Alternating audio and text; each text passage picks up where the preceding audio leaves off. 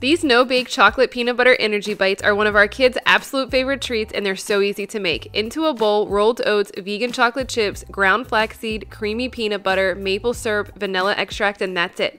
Now it's just stir until you get a nice uniform consistency, then grab some mixture, roll into balls, and repeat until no mixture remains. This quick snack idea is high in protein per serving, contains healthy fats, omega-3s, and fiber. They travel well, can be frozen, and last up to 2 weeks in the fridge. Full recipe and more snack ideas at makeitdairyfree.com. Cute kids not included.